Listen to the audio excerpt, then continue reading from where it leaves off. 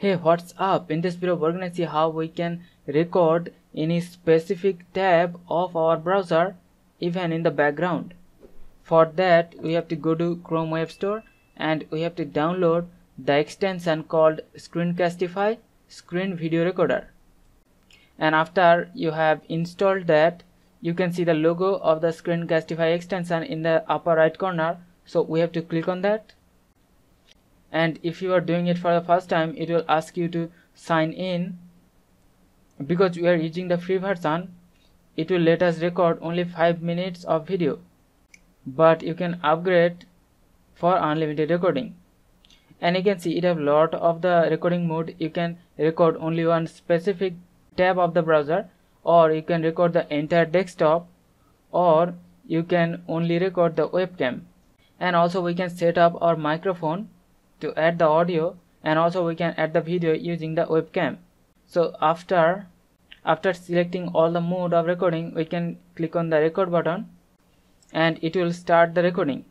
So the recording has been started, and you can see in the lower left corner we have all the tools. We can pause the recording and we can stop the recording, and also we can use the pen tool and we can draw different stuff over the browser.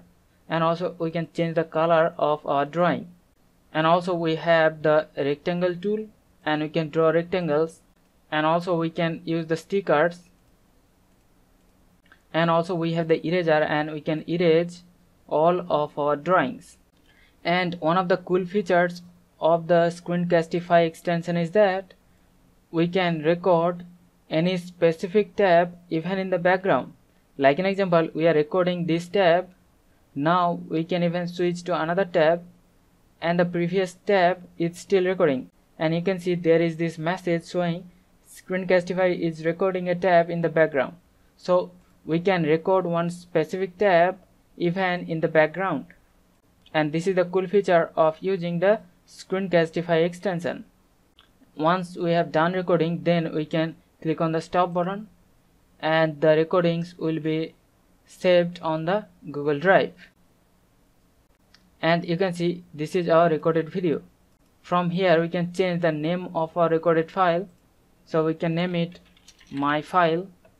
And here we have the delete button. We can delete our recorded file, and we can also copy the Google Drive link and we can share it over so many different platforms. We can publish it on the YouTube and we can send via the email, or also we can download the file in our local disk. So hope this video is helpful to you. We'll see you in the next one. Thank you.